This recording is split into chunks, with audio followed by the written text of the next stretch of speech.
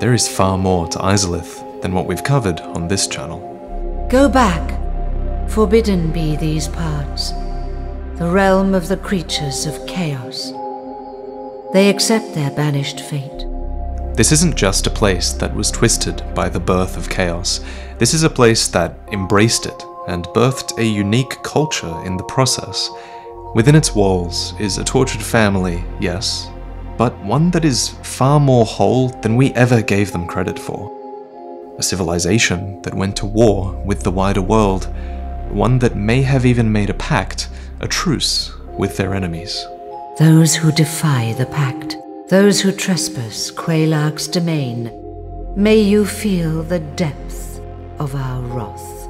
There is so much left to discover, and not just in the cut content, but in the translations of these games.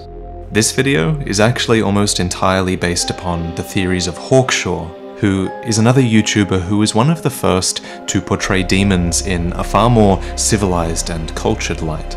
It also features heavily the translations of Loki, a talented writer who has contributed some of his own theories on top of Hawkshaw's. We start, of course, with Izalith. The Witch of Izalith, one of the four lords who found an ineffable soul from the first flame, is actually just named Izalith. In the Japanese text, there is a point where Quelana simply refers to her as Mother Izalith, and the developers often use terms like Izalith's children when talking about the witch in interviews. The city was still named after her, but as those who knew the witch as simply Izalith dwindled, so too did use of her name. Now, this second point I'm going to make pretty much forms the entire foundation for this video. This is our claim. It was Izalith's ambition, not her desperation, which led to the creation of the Chaos Flame. It's a very commonly held assumption that the Witch of Izalith attempted to duplicate the first flame in an effort to replace it. And while it is a fact that she did duplicate the first flame, it's incorrect for us to assume that she did this to replace the fading first flame. In truth, the Japanese only really claims that the witch attempted to create the fire, not replace it, and it's far more likely that the witch, in fact, simply wanted a fire of beginning for herself. In addition, whenever sources talk about this recreation of the first flame, they don't mention Izalith's devotion to Gwyn's Age of Fire, they don't mention her having this fear of a fading flame, they reference her ambition. And as we'll explore, it makes way more sense for the Chaos Flame to be a failed product of Izalith's ambition early in the Age of Fire, rather than this late product of desperation when the Age of Fire was fading. More proof of her ambitions may well be surrounding the ruins of Lost Izalith. I'm talking about the lower halves of dragons. The Japanese name is That Which Fails to Become, which is a parallel to all the other serpentine creatures that failed to become dragons. And it's more evidence that Izalith attempted to recreate an ancient dragon, which is something that many other characters in the series ended up trying to do, and it's pretty much a hallmark of the most ambitious characters of the series. When Izalith's ambitions did push her to create a first flame, she eventually lost control of it and became the Bed of Chaos. In Quelana's Japanese dialogue, instead of saying that they turned into deformed creatures, she actually says that her mother and sisters were transformed into a seedbed of grotesque life. This, of course, leaves very little doubt that the Bed of Chaos is fused with Izalith and at least two of her daughters. And not only are these two daughters fused with the mother, it's also likely that they helped to bring chaos under control. At its core, chaos is parasitic. Its creatures are commonly this merging of two beings, but that's not to say that chaos has complete control over its host. In fact, the Bed of Chaos may well be an example of this. First, let's establish that each side of the Bed of Chaos is a daughter of chaos, and then we'll establish that they are helping to control chaos. When we breach each side, notice how we walk through this mass of bright orange runes. These are runes that are shared with the other children of chaos, such as Quelaag and Ceaseless. Extending upwards from here are these long, straight staffs, which are very much like the Izalith staffs that are wielded by the Daughters of Chaos in the opening cutscene. And 2 staffs in particular are held by each of the daughters on either side of the witch here. After we sever a link, the Avatar of Chaos breaks free, and it lords over this feminine mother figure who has been feebly swatting us away this whole time. So if the Avatar of Chaos can break free of its bonds, then it logically follows that Izalith and her 2 daughters brought Chaos under control in the first place. And Miyazaki says as much in his DesignWorks interview when he says that Ceaseless Discharge was born when the Chaos Flame was still not stable. And again, what logically follows is that the Chaos Flame did stabilize at some point. All of this, it really helps us immensely when we're trying to set up a timeline, because it suggests that there are stages to the chaos that erupted in Izalith. There was the cataclysmic creation of the Chaos Flame, and then there was a period afterwards where the flame became somewhat stable. Ceaseless is our proof. He's a demon that was created closer to chaos than anyone, and it's clear that he is far more afflicted as a result. Our next claim that follows is that the first demons that came after Ceaseless were born of a more stable flame, and that this allowed for these creatures to be a little bit more sentient. Let's talk about fire sorceries, pyromancy, and the demons associated with it. With the birth of chaos came chaos pyromancy, and then there was pyromancy after that. But before that there were fire arts, which were sorceries, and there were also the sorcerers that mastered them. In the English text, the demon fire sage is said to be, at once, the last master of the original fire arts, and also the first demon. However, this can't quite be true, can it? We just established that Ceaseless was born while the Chaos Flame was still unstable, so how could the game be stating that this sage is also the first demon? Consider instead the Japanese text. Japanese is often really vague when it's talking about whether something is singular or plural, and we have run into this problem before. So instead, the description could be read as, the fire priests of demons were among the first demons, and among the last users of fire sorceries. And the demon fire sage himself is actually more accurately a fire priest of demons, which is a far more fitting name for not just this demon, but this type of demon. And for there to be fire sages or fire priests at all, it's a way more convincing argument for this rich culture that Izalith developed after the Mother forced some control over chaos. After all, pyromancy is one of the most important things that Izalith brought to the world, and it only happened as a result of the Chaos Flame. Dark Souls 3's Izalith staff states that with the birth of the Chaos Flame, the Flame Witches were, at once, both sorcerers and shamans. They weren't obliterated by chaos, they were just changed by it, and their fire arts appear to have acquired this element of faith, which may well be related to these demonic fire priests, and which may well have later become pyromancy.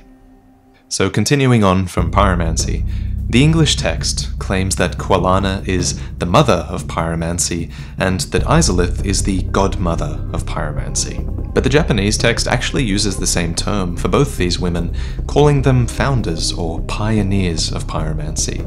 The word founder is also used for Seath, who is the founder of sorcery. The Izalith pyromancy tome goes on to state that chaos pyromancies led to all later forms, so surely the Daughters of Chaos were all intrinsic to the development of this pyromancy. Possibly. Dark Souls 3 does support this. The White Hair Talisman says that the Witches of Chaos were founders of pyromancy. So, for Kwalana to be so versed in pyromancy, did she really escape immediately after her mother and sisters were turned into the Bed of Chaos? Because that's the way she always made it sound. Kwalana talks a lot about the anguish of her family, how she escaped, and how they need to be freed from chaos. But all other evidence suggests that she at least helped them struggle with the initial outburst of chaos, and I don't think it's possible she just sees them as mere monsters. Kwalana's robes are actually dressed upon a corpse, which is upon an altar in front of her brother Ceaseless Discharge, which suggests that she faked her death to escape, because why else would this corpse be upon an altar? And why would you fake your death to creatures that you think are just base monsters? The answer is that she can't have left immediately, because Ceaseless cares about his sister, as his rage clearly shows, because when you desecrate her corpse and steal the robes off of it, that's when he attacks. No, it's very likely that these two had a connection, built after the chaos engulfed Izalith. After all, it was his elder sisters, plural, who had sympathy for him and attempted to ease his pain with an orange charred ring. There is room for a really, really tragic story about Quelana and the legacy that she left behind, but this isn't the video for it, so remember to subscribe if you want to see it someday. So as you should be able to tell from this point, that there is a far stronger argument for an organized, intelligent demon culture than there is against it. I'm gonna rattle off a bit more evidence though. First, becoming a demon may have been something of an optional process, the exception being Izalith and Ceaseless, all of whom were brought into being when the Chaos Flame was still unstable. So consider Quelag and the Fair Lady, who are not described as among the first demons like Ceaseless is. Quelag strokes her abdomen affectionately in the cutscene, showing no resentment for what she's become.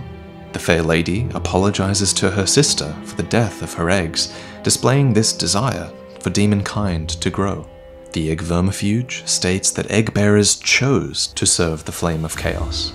Chaos servants can even access a secret path that makes travel more convenient, and many demons sacrifice humanity in order to serve Chaos. Not just the humanity of others, of course, like Quelag does, but many of these creatures might have been humans beforehand. The Capra and Taurus demons actually drop humanity, and the Capra demon has the intelligence to train the beasts that serve it.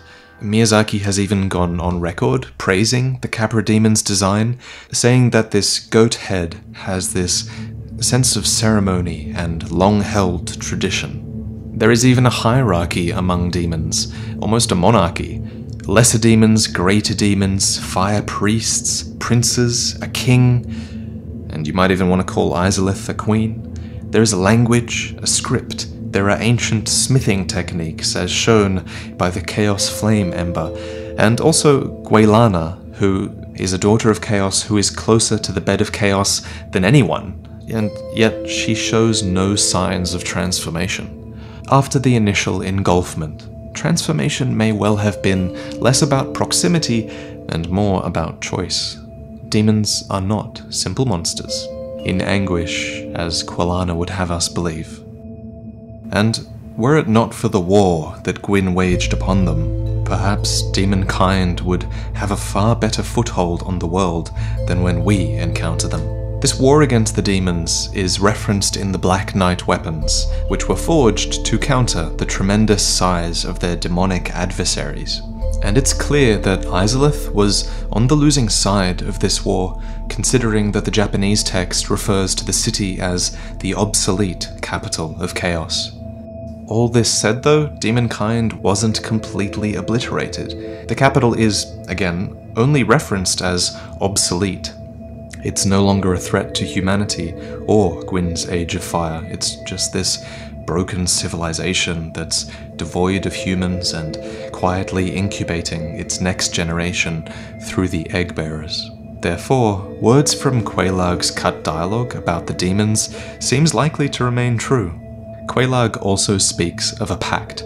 Those who defy the pact, those who trespass Quelag's domain, may you feel the depth of our wrath. The gods bowed out of the war with the demons in a really dominant position, that's for sure. They were even able to swell their own ranks with demonkind, placing them in key positions. The lesser Batwing demons, for example, wield lightning and ferry key messengers around the kingdom of the gods, and the fiercest demons were just left to fulfill their nature, guarding and executing unwanted undead, from those kept in the asylum of Dark Souls 1 to those trapped in the undead settlement of Dark Souls 3. It's also quite likely that when Gwyn bowed out of the war against the demons, it might have been because he had a more pressing concern than a drawn-out war. There was the rise of another culture that is far more chaotic than even demons were. The Abyss. If this video is received well, then there is room for a video on them as well. For now, I'm going to direct you to Hawkshaw's video on demons, which offers quite a few more unique theories than have been presented here. But anyway, I'm really glad for the opportunity to get everyone up to speed on this channel about how demons are more of a cultured force. So thank you for watching. Finally, let's talk one last time about Discord. About a week ago we had this huge PvP tournament where thousands of you guys competed in the arena for prizes and attempted to kill me. In the end, only 3 people got the best of me, and I managed to kill 16 people, so it's a pretty good win-loss ratio.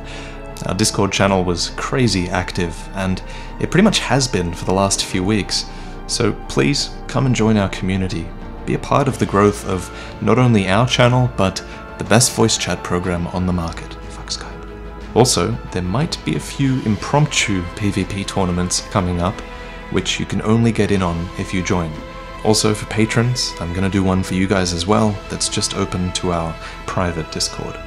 So, thanks again for watching this video, guys. Go and check out Hawkshaw, go and check out Discord, and I'll see you next time.